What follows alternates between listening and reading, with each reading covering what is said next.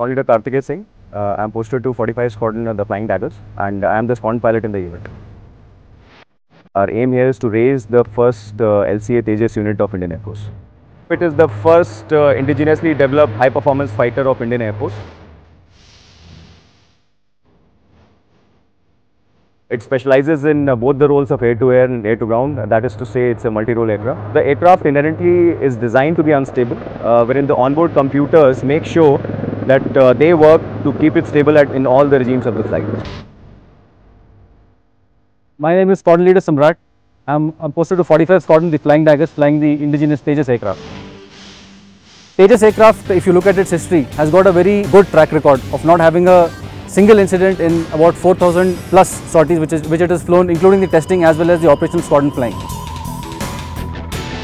The best part about this aircraft is the indigenous hand in the mission computer, which enables us full capability to develop its weapon carriage as well as operational capabilities. Hence, the machine as such is very potent combat platform and is capable of taking on any class of adversaries should the need arise.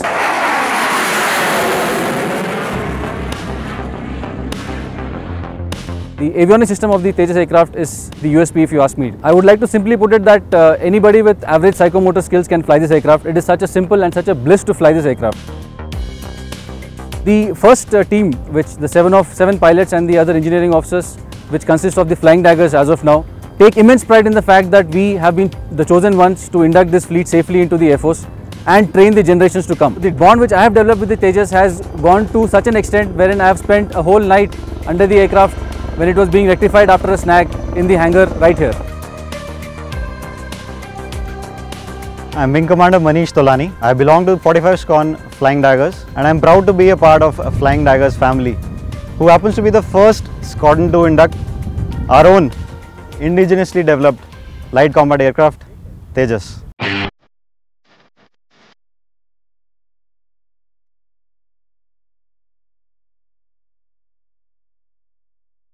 I'll take you around the aircraft to briefly explain what it is capable of. Tejas aircraft is highly advanced multi-role aircraft which has state-of-the-art avionics, weapon systems, navigation systems and a multi-role radar.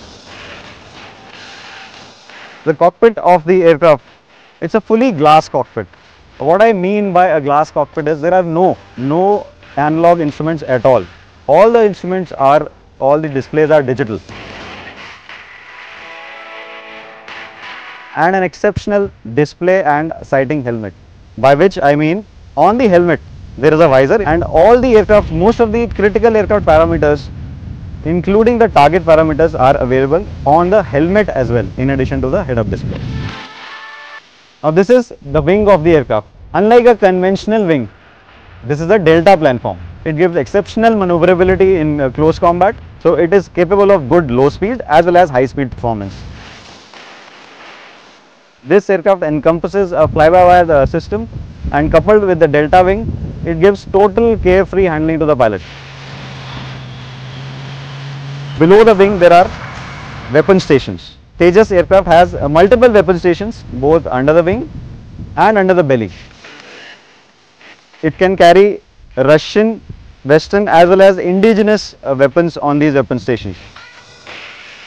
The engine of the aircraft is highly reliable and extremely fuel efficient, which has been proven worldwide since it is being used by various fighter aircraft across the globe.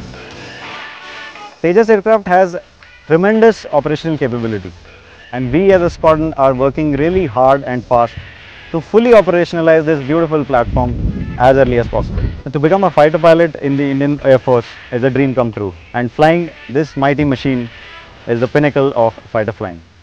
So for all those who are wishing to or willing to take up Air Force as a career, this bird is right up there.